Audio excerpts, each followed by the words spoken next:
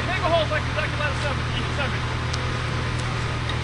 Alright, you guys are just flying nice and easy, alright? Looks like you're most of the pool. You guys take a flat, right? That and 9. Good. Hold on, guys. Take it free, babe.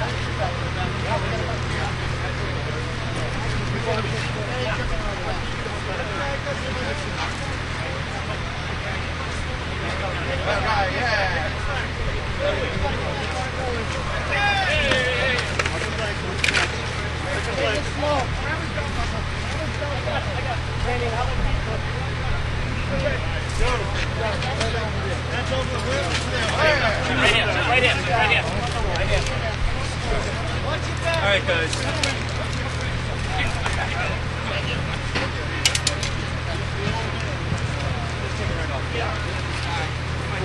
Told you I'd get it done, didn't I? All right.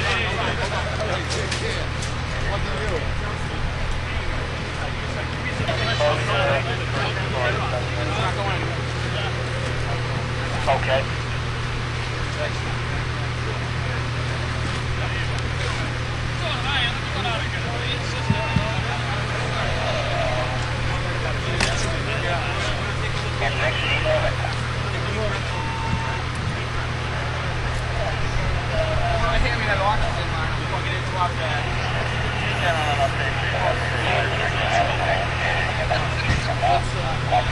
Okay, I'm 112.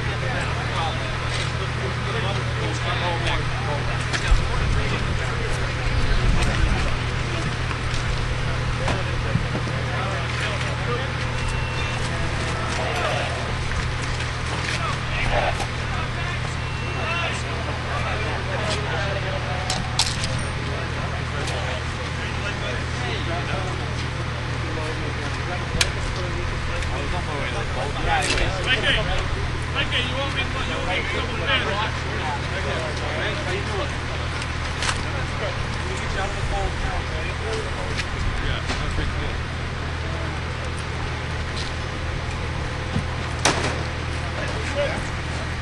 Nice, thanks for all your work, guys, right?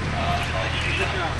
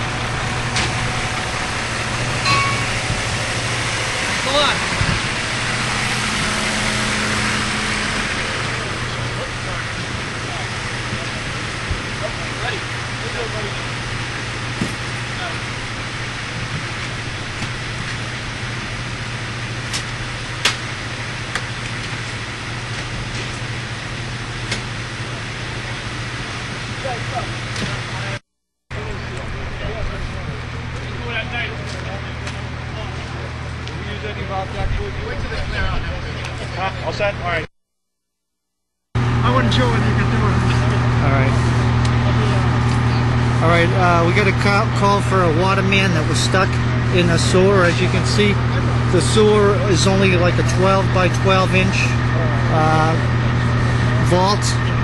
His shoulders go in and then it widens a little bit underneath.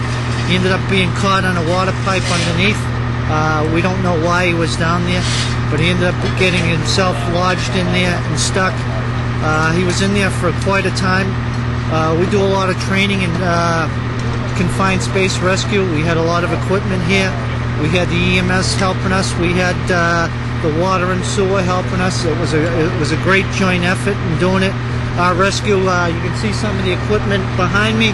They're putting away harnesses we had set up. We had pulleys set up. It was a great effort, and the equipment and the training really paid off. And all the agencies working together was fabulous. Your name again, Chief? Chief James Evans. Okay, and what condition is the man in at this point, you know? We got word from the EMS that he's doing fine. I don't really know too much. He was conscious, alert, seemed to be doing very well, and it was just great to see him come out of there feeling great. What's the most difficult part? The most difficult part is we had a lot of people here that wanted to do a lot of things, and we had to keep them back and just let the few people that were able to dig with their hands. It was very short work, and we ended up using jackhammers and smaller,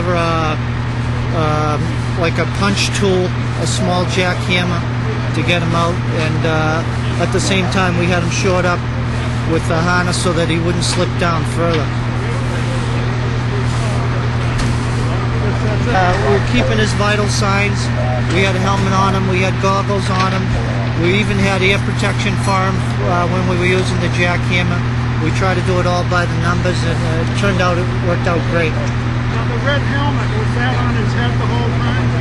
Yes, that was one of our helmets we put on him when we first got here. What was your name again? James Evans. James Evans. Yeah.